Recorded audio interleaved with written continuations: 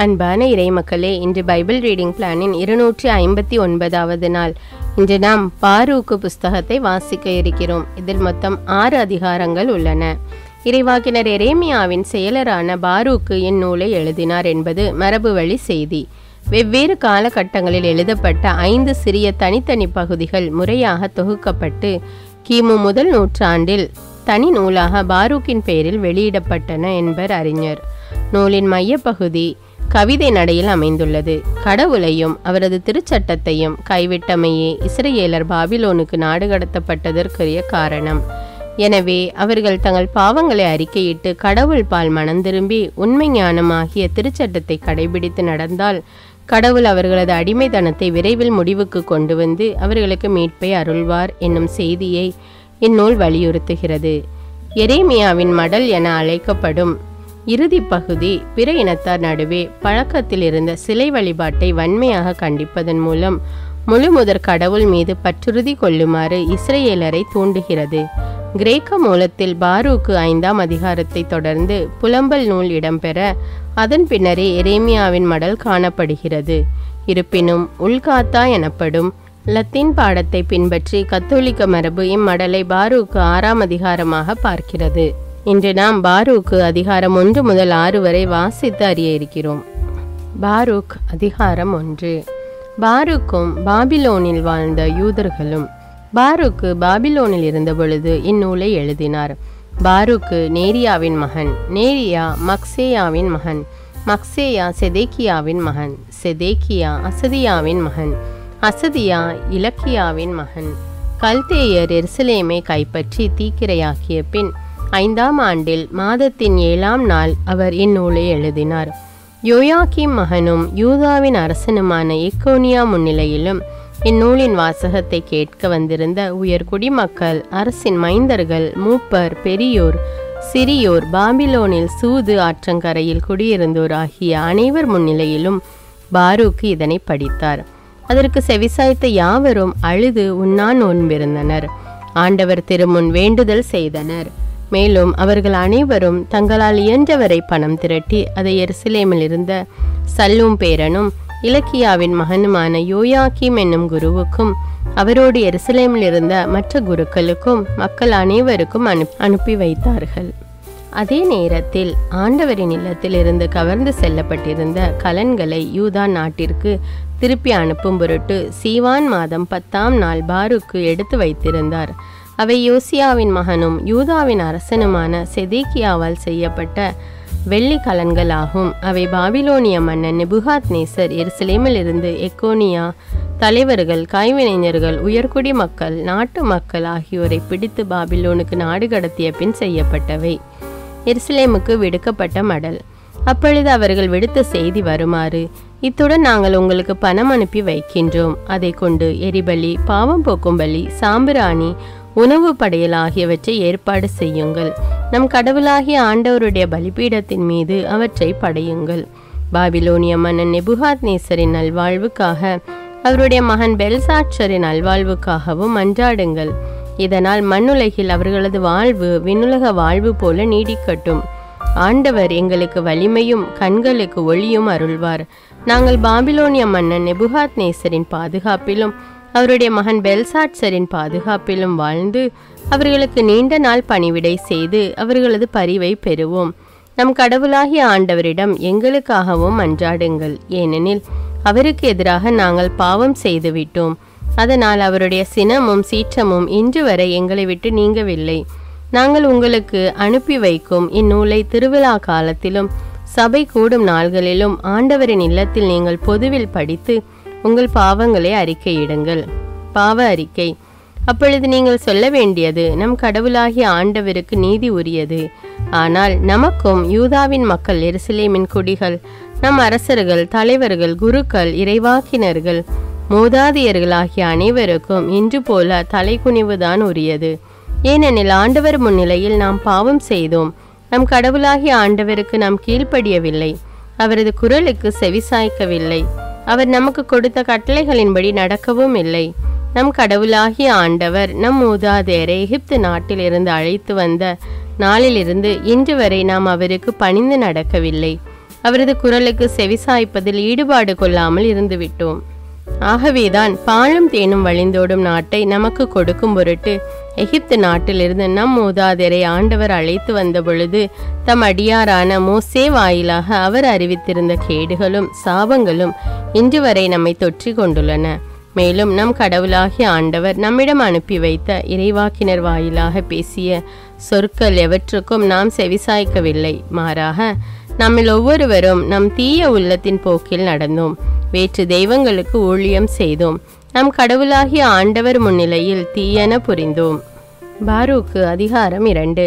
எனவே நமக்கும் இஸ்ரேலை வழிநடத்தி வந்த நம் நீதி தலைவர்கள், மன்னர்கள், தலைவர்கள், யூதா நாட்டு மக்கள், இஸ்ரேல் நாட்டு மக்கள் ஆகிய அனைவருக்கும் எதிராக தாம் கூறியிருந்த வாக்கை ஆண்டவர் நிறைவேற்றினார். எருசலேமுக்கு நேரிட்ட பெருங்கேடுகள் போன்று வானத்தின் கீழ் வேறெங்கும் இதுவரை நிகழ்ந்ததே இல்லை. மோசேயின் சட்டத்தில் எழுதியுள்ளவாறு இவை அனைத்தும் நிகழ்ந்தன. இதனால் நாம் ஒவ்வொருவரும் நம் சொந்த புதல்வர் புதல்வியருடைய சதையையே தின்ன வேண்டியிருந்தது. மேலும் ஆண்டவர் இஸ்ரேல் மக்களை நம்மை சுற்றிலும் உள்ள எல்லா அரசுகளுக்கும் அடிமைகளாயிருக்கும்படி ஒப்படைத்தார். அண்டை நாட்டார் அனைவர் நடுவிலும் அவர்களை சிதறடித்தார். பழி சொல்லுக்கும் பால்நிலைக்கும் உள்ளாக்கினார். இவ்வாறு நாம் உயர்த்தப்படாமல் தாழ்த்தப்பட்டோம். ஏனெனில் நம் கடவுளாகிய ஆண்டவரின் குரலுக்கு பணிந்து நடக்காமல் அவருக்கு எதிராய் பாவம் செய்தோம். நம் கடவுளாகிய ஆண்டவருக்கு நீதி உரியது. ஆனால் நமக்கும் நம் மூதாதையருக்கும் இன்று போல தலைகுனிவுதான் உரியது. ஆண்டவர் நமக்கு அறிவித்திருந்த இக்கேடுகள் அனைத்தும் நம்மை வந்தடைந்தன. ஆயினும் நாம் ஒவ்வொருவரும் நம் தீய உள்ளத்தின் போக்கிலிருந்து மனம் மாறும்படி ஆண்டவர் திருமுன் கெஞ்சி மன்றாடவில்லை. ஆகையால் ஆண்டவர் நம் தீய செயல்களை விழிப்புடன் கவனித்து அவருக்கு உரிய தண்டனையை நம் மீது சுமத்தினார். ஏனெனில் அவர் நமக்கு கட்டளையிட்டிருந்த செயல்கள் அனைத்திலும் நீதி புரளாதவர். இருப்பினும் நாம் அவரது குரலுக்கு செவிசாய்க்கவில்லை. அவர் நமக்கு கொடுத்த கட்டளைகளின்படி நடக்கவும் இல்லை. விடுதலைக்காக மன்றாட்டு.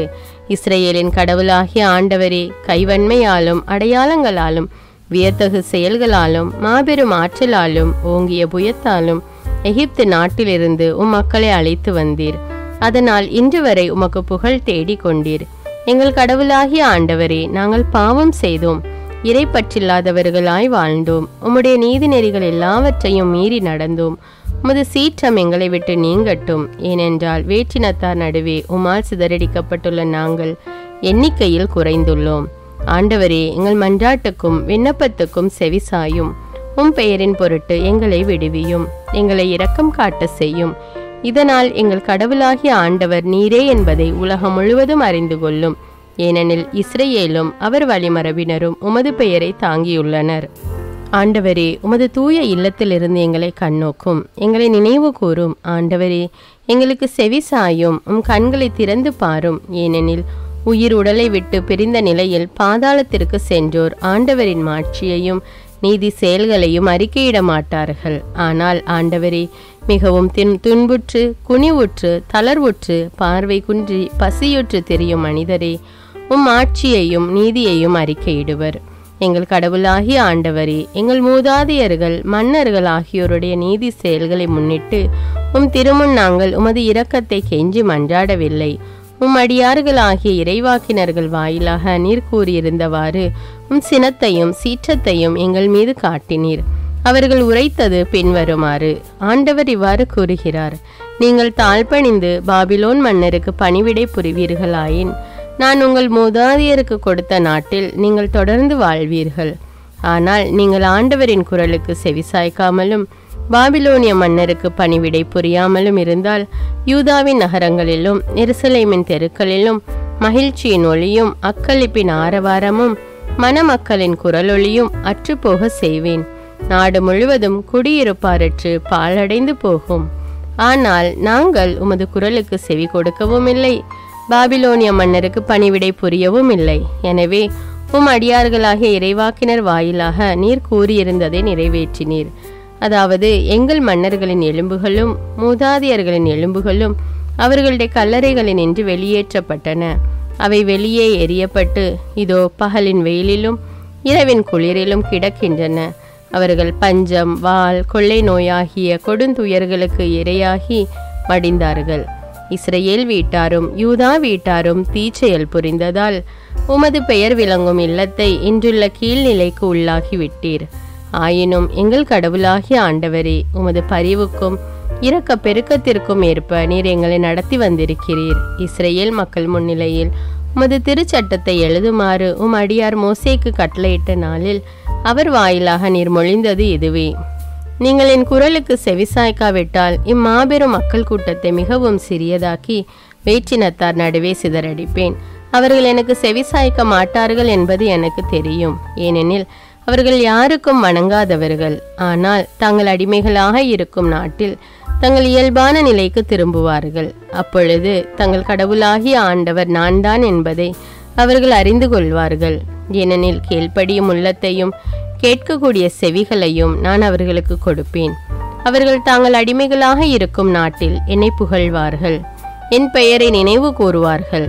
தங்கள் பிடிவாதத்தினின்றும் தீ செயல்களினின்றும் மனம் திரும்புவார்கள். ஏனெனில் ஆண்டவர் முன்னிலையில் பாவம் செய்திருந்த தங்கள் மூதாதையரின் வழிகளை நினைவு கூறுவார்கள். அவர்களின் தந்தையராகிய ஆபிரகாம், ஈசாக்கு, யாக்கோபு ஆகியோருக்கு கொடுப்பதாக நான் ஆணையிட்டு உறுதியளித்த நாட்டுக்கு அவர்களை மீண்டும் அழைத்து வருவேன். அவர்கள் அதை ஆழ்வார்கள். நான் அவர்களை பெருக செய்வேன். அவர்கள் எண்ணிக்கையில் குறைய மாட்டார்கள். நான் அவர்களோடு முடிவில்லா உடன்படிக்கை ஒன்றை செய்து கொள்வேன். அதனால் நான் அவர்களுக்கு கடவுளாயிருப்பேன், அவர்கள் எனக்கு மக்களாயிருப்பார்கள். என் மக்களாகிய இஸ்ரவேலுக்கு நான் கொடுத்துள்ள நாட்டிலிருந்து அவர்களை இனிமேல் வெளியேற்ற மாட்டேன். பாரூக்கு அதிகாரம் 3. எல்லாம் வல்ல ஆண்டவரே, இஸ்ரவேலின் கடவுளே, கடந்துயரில் உழலும் ஆன்மாவும் கலக்கமுறும் உள்ளமும் உம்மை நோக்கி கூக்குரல் இடுகின்றன. ஆண்டவரே, இக்குரலுக்கு செவிசாய் தருளும், எங்களுக்கு இரக்கம் காட்டும். ஏனெனில் நாங்களும் முன்னிலையில் பாவம் செய்தோம். நீர் என்றென்றும் ஆட்சி செலுத்துகிறீர், நாங்களோ எந்நாளும் அழிந்து கொண்டிருக்கிறோம். எல்லாம் வல்ல ஆண்டவரே, இஸ்ரவேலின் கடவுளே, இஸ்ரவேலர் நாங்கள் இறந்தவர்களைப் போல் ஆகிவிட்டோம்.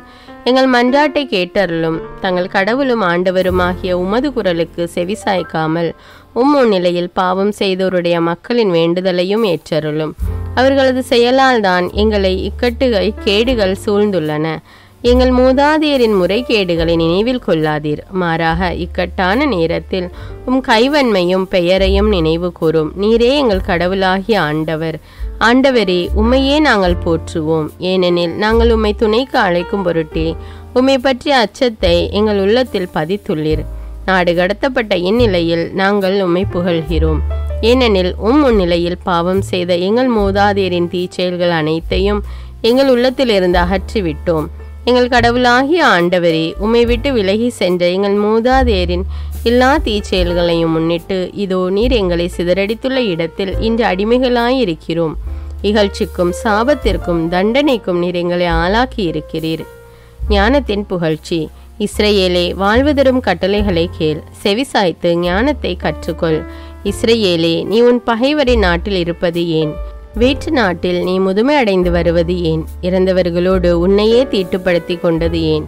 பாதாளத்திற்கு செல்வோருடன் வைத்து நீயும் எண்ணப்படுவது ஏன்? ஞானத்தின் ஊற்றை நீ கைவிட்டாய். கடவுளின் வழியில் நீ நடந்திருந்தால் என்றென்றும் நீ அமைதியில் வாழ்ந்திருப்பாய். அறிவு திறன் எங்கே இருக்கிறது? ஆற்றல் எங்கே இருக்கிறது? அறிவு கூர்மை எங்கே இருக்கிறது என கற்றுக்கொள். இதனால் நீண்ட ஆயுளும் வாழ்வும் எங்கே உள்ளன? கண்களுக்கு ஒளியும் அமைதியும் எங்கே உள்ளன எனவும் நீ அறிந்து கொள்வாய். ஞானத்தின் உறைவிடத்தை கண்டுபிடித்தவர் யார்? அதன் கருவூலங்களுக்குள் நுழைந்தவர் யார்? வேற்றினத்தாரின் தலைவர்கள் என்ன ஆனார்கள்? மண்ணுலகின் மீது காட்டு விலங்குகளை அடக்கி ஆள்வோர் என்ன ஆயினர்? வானத்து பறவைகளை கொண்டு விளையாட்டில் ஈடுபடுவோர் எங்கே? பொன்னையும் வெள்ளியையும் குவித்து வைப்போர் எங்கே? மனிதர் இவற்றில் நம்பிக்கை வைக்கின்றனர். அவர்களது பொருள் சேர்க்கும் ஆசைக்கு ஒரு அளவில்லை. அவர்கள் பணம் சேர்க்க திட்டம் தீட்டினார்கள், அதே கவலையாயிருந்தார்கள். ஆனால் அவர்களது வேலையின் சுவடு ஒன்றும் காண்பதற்கில்லை. அவர்கள் அனைவரும் மறைந்து விட்டார்கள், பாதாளத்திற்கு சென்று விட்டார்கள். அவர்களுக்கு பதிலாக வேறு மனிதர் தோன்றினர். பிந்திய தலைமுறையினர் ஒளியை கண்டனர், மண்ணுலகில் குடியிருந்தனர். ஆனால் மெய்யறிவின் வெளியை அறிந்திலர், அதன் நெறிகளை கண்டிலர், அதை அடைந்திலர். அவர்களுடைய மக்கள் ஞானத்தின் வழியை விட்டு தொலைவில் சென்றார்கள். கானான் நாட்டில் அதை பற்றி கேள்விப்பட்டவர் யாரும் இல்லை. தேமான் நாட்டில் அதை கண்டவர் எவரும் இல்லை. மண்ணுலகின் மீது அறிவு கூர்மையை தேடும் ஆகாரின் மக்களும் மேரான் தேமான் நாட்டு வணிகர்களும் கட்டுக்கதை புனைவோரும் அறிவு கூர்மையை நாடுவோரும் ஞானத்தை அடையும் வழியை அறிந்து கொள்ளவும் இல்லை, அதன் நெறியை எண்ணி பார்க்கவும் இல்லை. இஸ்ரேலே, கடவுளின் இல்லம் எத்துணை பெரிது, அவரது ஆட்சி பரப்பு எத்துணை விரிந்தது. அது மிக பெரிது, எல்லையற்றது, உயர்ந்தது, அளவு கடந்தது. அங்கேதான் அரக்கர்கள் தோன்றினார்கள். தொடக்கம் முதல் புகழ் பெற்றிருந்த அவர்கள் மிகவும் உயரமானவர்கள், போரில் வல்லவர்கள். எனினும் கடவுள் அவர்களை தெரிந்து கொள்ளவில்லை, மெய்யறிவின் வழியை அவர்களுக்கு காட்டவும் இல்லை. அறிவு திறன் இல்லாததால் அவர்கள் அழிந்தார்கள், தங்கள் மடமையால் மடிந்தார்கள். வானகத்திற்கு ஏறி சென்று ஞானத்தை பெற்று கொண்டவர் யார்? முகில்களினின்று அதை கீழே கொணர்ந்தவர் யார்? கடல் கடந்து சென்று அதை கண்டுபிடித்தவர் எவர்?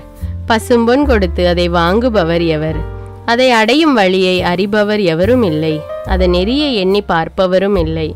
ஆனால் எல்லாம் அறிபவர் ஞானத்தை அறிகின்றார், தம் அறிவு கூர்மையால் அதை கண்டடைந்தார். மண்ணுலகை எக்காலத்துக்கும் நிலைநாட்டினார், அதை கால்நடைகளால் நிரப்பினார். அவர் ஒளியை அனுப்பினார், அதுவும் சென்றது. அதை திரும்ப அழைத்தார், அதுவும் நடுக்கத்துடன் அவருக்கு பணிந்தது. விண்மீன்கள் தமக்கு குறிக்கப்பட்ட இடங்களில் நின்று ஒளி வீசி மகிழ்ந்தன. அவர் அவற்றை அழைத்தார், அவை இதோ உள்ளோம் என்றன. தங்களை படைத்தவருக்காக மகிழ்ச்சியோடு ஒளி வீசின. இவரே நம் கடவுள், இவருக்கு இணையானவர் எவரும் இலர். மெய்யறிவின் வழி முழுவதும் கண்டவர் இவரே.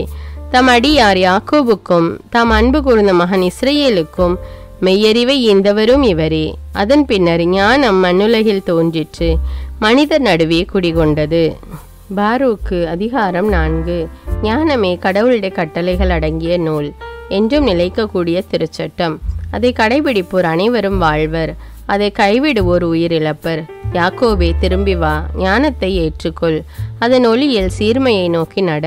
உனது மாட்சியை மற்றவருக்கு விட்டு கொடாதே, உன் சிறப்புரிமைகளை வேற்று மக்கள் இனத்தாரிடம் இழந்து விடாதே. இஸ்ரேலே, நாம் பேறு பெற்றோர், ஏனெனில் கடவுளுக்கு உகந்தது எது என்பதை நாம் அறிவோம். எருசலேமின் புலம்பலும் நம்பிக்கையும். புலம்பல். இஸ்ரேலின் புகழை நிலைநாட்டும் என் மக்களே, வீறு கொள்வீர். நீங்கள் வேற்றினத்தாரிடம் விற்கப்பட்டது உங்கள் அழிவிற்காக அன்று, நீங்கள் கடவுளுக்கு சினமூட்டியதால் தான் பகைவரிடம் ஒப்படைக்கப்பட்டீர்கள். கடவுளை விடுத்து பேய்களுக்கு பலியிட்டதால் உங்களை படைத்தவருக்கு சினமூட்டினீர்கள். உங்களை பேணி காத்து வந்த என்றுமுள்ள கடவுளை மறந்தீர்கள்.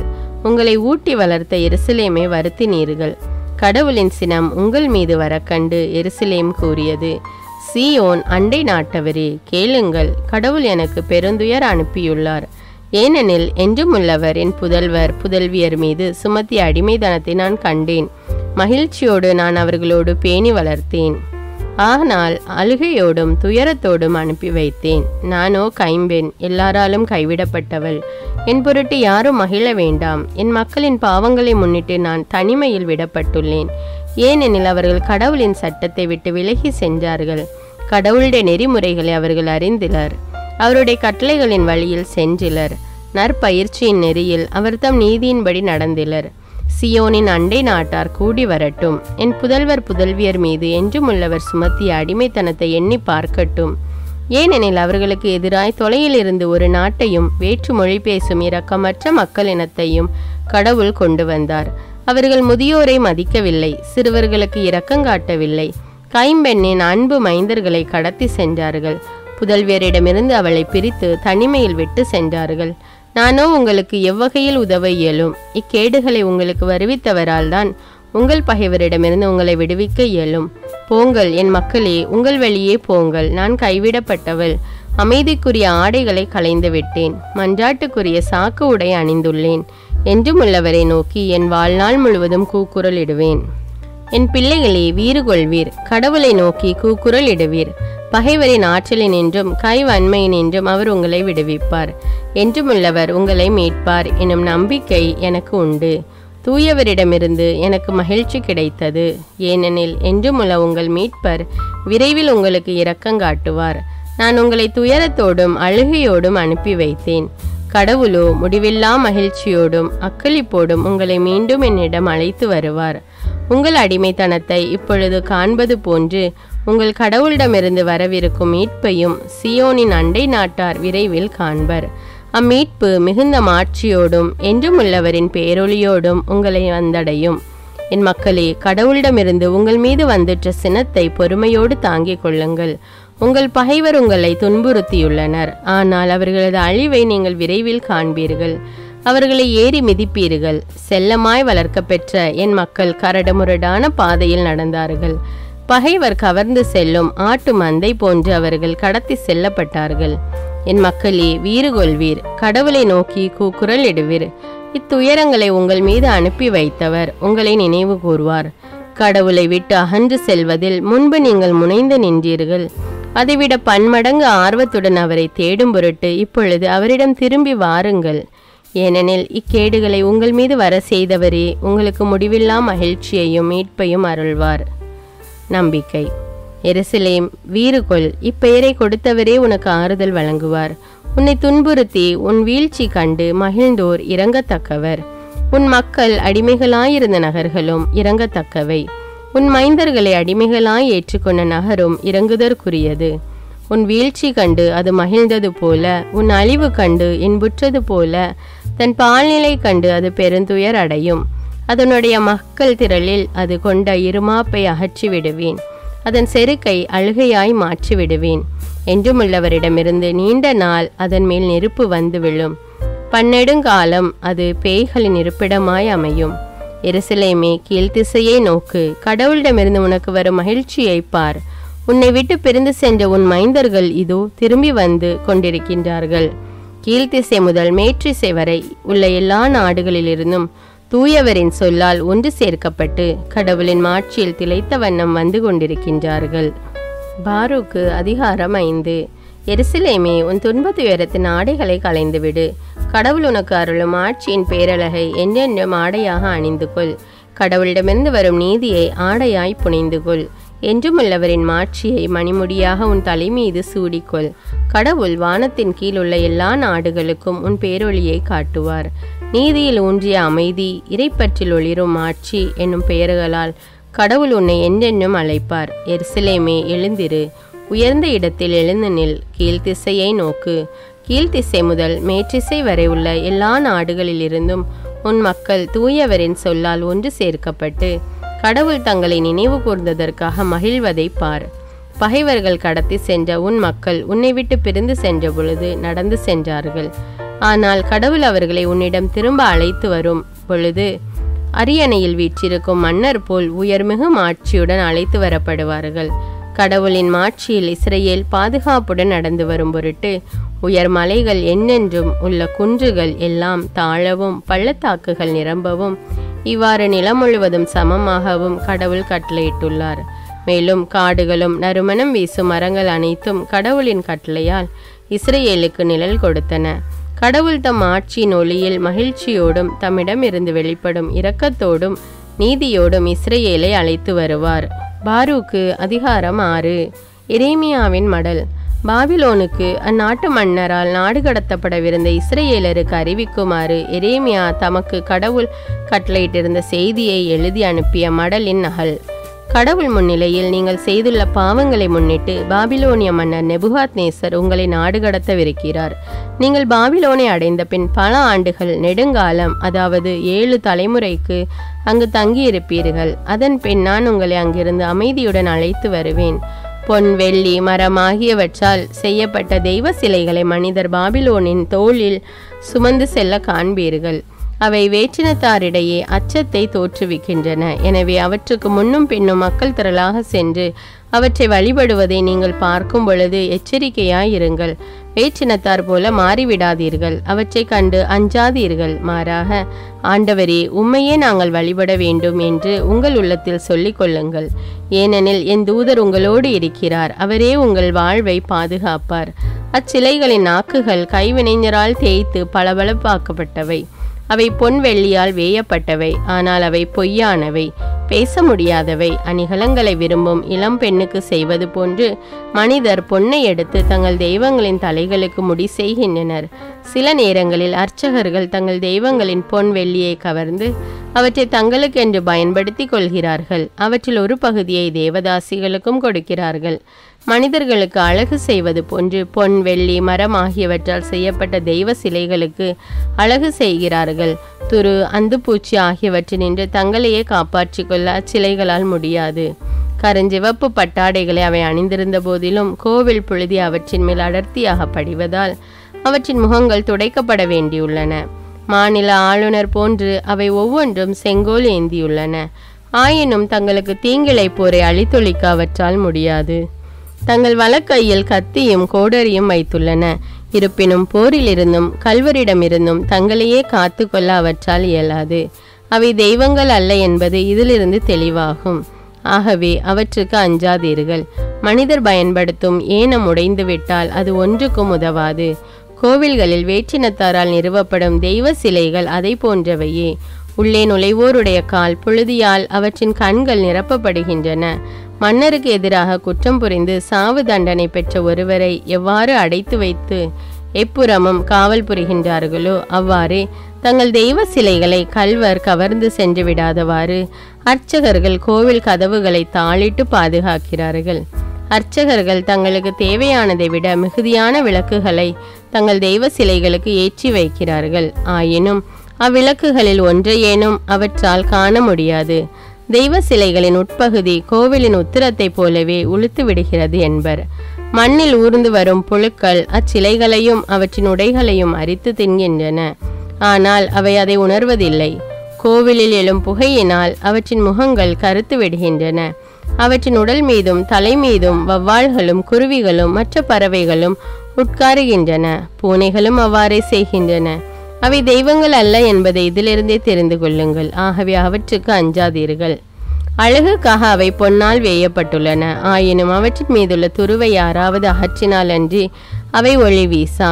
அவை வார்க்கப்பட்ட பொழுது கூட அவற்றுக்கு உணர்வு இருந்ததில்லை. மிக உயர்ந்த விலைக்கு அவை வாங்கப்படுகின்றன. எனினும் அவற்றுக்கு உயிர் இல்லை. காலில்லாத இத்தெய்வ சிலைகளை மனிதர் தோளில் சுமந்து செல்கின்றனர். இதனால் தாங்கள் பயனற்றவை என்பதை அவை மனிதர் அறிய செய்கின்றனர். அவற்றை வணங்குவோர் இழிவுக்கு உள்ளாகின்றனர். ஏனெனில் அவை கீழே விழ நேரிட்டால் அவர்கள் தாம் அவற்றை தூக்கி நிமிர்த்தி வைக்க வேண்டியிருக்கிறது. யாராவது அவற்றை தூக்கி நிமிர்த்தி வைத்தாலும் அவை தாமாகவே அசைய இயலாது. அவை தடுமாறி கீழே விழுந்தால் தாமாகவே நிமிர முடியாது. இறந்தோர் முன் வைப்பது போன்று அவற்றின் முன் மக்கள் காணிக்கை பொருள்களை படைக்கிறார்கள். அவற்றுக்கு படைக்கப்படும் காணிக்கை பொருள்களை அர்ச்சகர்கள் விற்று பணத்தை தங்களுக்கென்று செலவிடுகிறார்கள். அதே போன்று அவர்களின் மனைவியரும் காணிக்கை பொருள்களில் ஒரு பகுதியை ஒப்பிட்டு பாதுகாக்கின்றனர். அவற்றில் சிறிது கூட அவர்கள் ஏழை எளியவர்களுக்கு கொடுப்பதில்லை. மாதவிலக்கு பெண்டிரும் பேறுகால தீட்டு நீங்கா பெண்டிரும் காணிக்கை பொருள்களை தொடுகின்றனர். அவை தெய்வங்கள் அல்ல என்பதை இதிலிருந்தே தெரிந்து கொள்ளுங்கள். ஆகவே அவற்றுக்கு அஞ்சாதீர்கள். பொன், வெள்ளி, மரம் ஆகியவற்றால் செய்யப்பட்ட சிலைகளுக்கு பெண்கள் உணவுப் பொருள்களை படைக்கிறார்கள். இவ்வாறு இருக்க அவற்றை தெய்வங்கள் என்று அழைப்பது எவ்வாறு பொருந்தும்? அவற்றின் அர்ச்சகர்கள் தலையையும் தாடியையும் அழித்து கொண்டு தலையில் முக்காடின்றி கிழிந்த ஆடைகளை அணிந்த வண்ணம் கோவில்களில் அமர்ந்திருக்கிறார்கள். இறந்தோர் நினைவு விருந்தின் போது சிலர் செய்வது போன்று அர்ச்சகர்கள் தங்கள் தெய்வங்களின் முன்னிலையில் ஓலமிட்டு கதறுகிறார்கள்.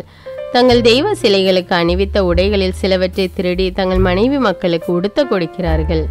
ஒருவர் அவற்றுக்கு நன்மை செய்தாலும் தீமை செய்தாலும் அவற்றால் கைமாறு செய்ய முடியாது. மன்னர் ஒருவரை அரியணையில் ஏற்றவோ இறக்கவோ அவற்றால் இயலாது.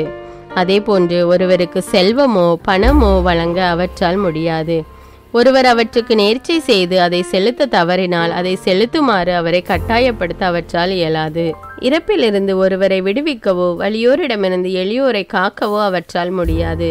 பார்வையற்றோருக்கு பார்வை கொடுக்கவோ துன்பத்தில் உழல்வோரை காப்பாற்றவோ அவற்றால் இயலாது. கைம்பெண்களுக்கு இரக்கங்காட்டவோ கைவிடப்பட்டோருக்கு உதவி செய்யவோ அவற்றால் முடியாது. பொன் வெள்ளியால் வேயப்பட்ட இம்மர சிலைகள் மலையினின்று குடைந்து எடுக்கப்படும் கற்களுக்கு ஒப்பானவை. அவற்றை வணங்குவோர் இகழ்ச்சிக்கு உள்ளாவர். அவ்வாறு இருக்க அவற்றை தெய்வங்கள் என ஒருவர் எண்ணுவதும் அழைப்பதும் எவ்வாறு பொருந்தும்? கல்தேயர் கூட அவற்றை மதிப்பதில்லை. பேச முடியாத ஒருவரை மனிதர் பார்க்க நேரிட்டால் அவரை பேல் என்னும் தெய்வத்திற்கு முன் கொண்டு வந்து நிறுத்துகின்றனர். அவருக்கு பேசும் ஆற்றலை கொடுக்குமாறு பேலை கெஞ்சி மன்றாடுகின்றனர். அவர்களது மன்றாட்டு அத்தெய்வத்துக்கு புரியும் என்பது அவர்களது எண்ணம் போலும் அவர்கள் இதை கூட புரிந்து கொள்வதில்லை. அவற்றை கைவிடுவதும் இல்லை. ஏனெனில் அவர்கள் அத்துணை அறிவிலிகள். பெண்கள் தங்கள் இடுப்பில் கயிற்றை கட்டிக்கொண்டு சாலையோரங்களில் அமர்ந்து சாம்பிராணிக்கு மாறாக உமியை எரித்து கொண்டிருப்பார்கள். வழிப்போக்கர் ஒருவர் அவர்களுள் ஒருத்தியை அழைத்து கொண்டு போய் அவளை புணர்ந்தால் அவள் தன் அருகே இருப்பவளை ஏளனம் செய்கிறாள். இவள் தன்னை போல் அழகு உள்ளவளாக மதிக்கப்படவில்லை என்றும் அவளது இடுப்பில் கட்டப்பட்ட கயிறு இன்னும் அறுபடவில்லை என்றும் எள்ளி நகையாடுகிறாள். இத்தெய்வங்களுக்கு செய்யப்படுவது அனைத்தும் பொய். பின்னர் அவற்றை தெய்வங்கள் என ஒருவர் எண்ணுவதும் அழைப்பதும் எவ்வாறு பொருந்தும்? அவை தச்சராலும் பொற்கொல்லராலும் செய்யப்பட்டவை. கைவினைஞரின் விருப்பப்படிதான் அவை செய்யப்படுகின்றன. அவற்றை உருவாக்கியவர்களே நீண்ட நாள் வாழ்வதில்லை. அவ்வாறு இருக்க அவர்கள் உருவாக்கிய சிலைகள் மட்டும் எவ்வாறு தெய்வங்களாக இருக்க முடியும்? அவர்கள் தங்கள் பிற்கால தலைமுறையினருக்கு பொய்யையும் இகழ்ச்சியையும் விட்டு சென்றுள்ளார்கள். ஏனெனில் போரோ பெருந்தீங்கோ உண்டாகும் பொழுது அர்ச்சகர்கள் தங்கள் தெய்வங்களோடு எங்கு சென்று ஒளிந்து கொள்ளலாம் என்று தங்களுக்குள் கலந்து பேசுகிறார்கள். போரில் இருந்தோ பெருந்தீங்கில் இருந்தோ தங்களையே காத்து கொள்ள முடியாத இச்சிலைகள் தெய்வங்கள் அல்ல என மனிதர் அறியாமல் இருப்பது எவ்வாறு? அவை வெறும் மரத்தால் செய்யப்பட்டு பொன் வெள்ளியால் வேயப்பட்டவை. ஆகவே அவற்றின் பொய்மை பின்னர் தெரிய வரும். அவை தெய்வங்கள் அல்ல, மனிதரின் வெறும் கை வேலைப்பாடுகளே என்பதும் அவற்றுக்கு கடவுளின் ஆற்றல் ஒன்றுமில்லை என்பதும் மக்களினத்தார் மன்னர்கள் அனைவருக்கும் தெளிவாகும். பின் அவை தெய்வங்கள் அல்ல என்பதை யாரே அறியார்? அவை நாட்டுக்கு மன்னர்களை ஏற்படுத்துவதும் இல்லை, மனிதருக்கு மழை பொழிய செய்வதும் இல்லை. அவை தங்களுக்கே தீர்ப்பு வழங்கி கொள்வதும் இல்லை, முறைகேடான தீர்ப்பு பெற்றவரை விடுவிப்பதும் இல்லை. ஏனெனில் இது அவற்றால் இயலாத செயல். அவை வானத்திற்கும் நிலத்திற்கும் இடையே அலைந்து திரியும் காக்கைகளை போன்றவை. பொன் வெள்ளியால் வேயப்பட்ட மர சிலைகள் உள்ள கோவில்களில் தீப்பற்றினால் அவற்றின் அர்ச்சகர்கள் தப்பியோடி தங்களை காப்பாற்றிக் கொள்வார்கள். அவையோ உத்திரங்களைப் போல் எரிந்து போகும். மேலும் மன்னர்களையோ பகைவர்களையோ எதிர்த்து நிற்க அவற்றால் முடியாது. பின்பு அவற்றை தெய்வங்கள் என எண்ணுவதோ ஏற்றுக்கொள்வதோ எவ்வாறு பொருந்தும்?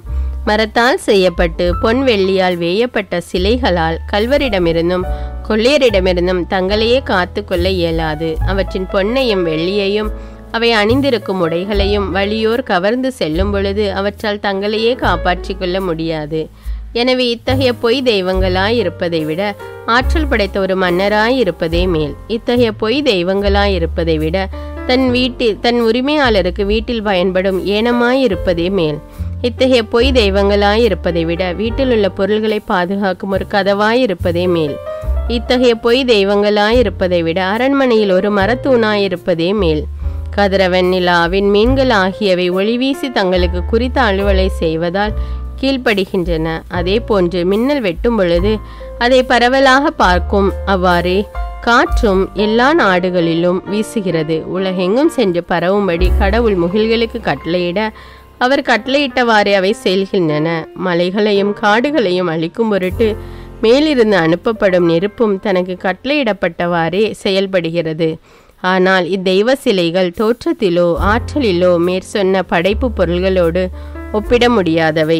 மனிதருக்கு தீர்ப்பு வழங்கவோ நன்மை செய்யவோ அவற்றால் முடியாது. எனவே அவற்றை தெய்வங்கள் என ஒருவர் எண்ணவோ அழைக்கவோ கூடாது. அவை தெய்வங்கள் அல்ல என நீங்கள் அறிந்து கொள்ளுங்கள். ஆகவே அவற்றுக்கு அஞ்சாதீர்கள். அவை மன்னர்களை சபிப்பதும் இல்லை, அவர்களுக்கு ஆசி வழங்குவதும் இல்லை.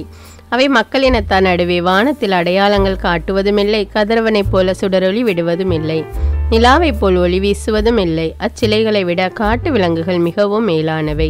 ஏனெனில் பாதுகாப்பான இடங்களுக்கு தப்பியோடி தங்களையே காப்பாற்றிக் கொள்ள விலங்குகளால் இயலும். அச்சிலைகள் தெய்வங்கள் என்பதற்கு எவ்வகை சான்றும் இல்லை. ஆகவே அவற்றுக்கு அஞ்சாதீர்கள். வெள்ளரி தோட்டத்தில் வைக்கப்படும் பொம்மை காவல் புரிவதில்லை. மரத்தால் செய்யப்பட்டு பொன் வெள்ளியால் வேயப்பட்ட தெய்வ சிலைகளும் அத்தகையனவே. பொன் வெள்ளியால் வேயப்பட்ட மர சிலைகள் பறவைகள் எல்லாம் அந்த உட்காரும் தோட்டத்தில் முச்செடிக்கும் இருளில் எரியப்பட்ட பிணத்துக்கும் ஒப்பானவை. அவற்றின் மீது உள்ள கருஞ்சிவப்பு பட்டாடை மெல்லிய உடை ஆகியவற்றை பூச்சி அரித்து விடுகிறது. இதிலிருந்து அவை தெய்வங்கள் அல்ல என்பதை நீங்கள் அறிந்து கொள்ளலாம். இறுதியில் அவையும் அரித்து தின்னப்பட்டு நாட்டுக்கு இகழ்ச்சியாய் அமையும். எனவே சிலைகளை வழிபடாத நீதிமானே சிறந்தவர், இகழ்ச்சி அவனை அணுகாது.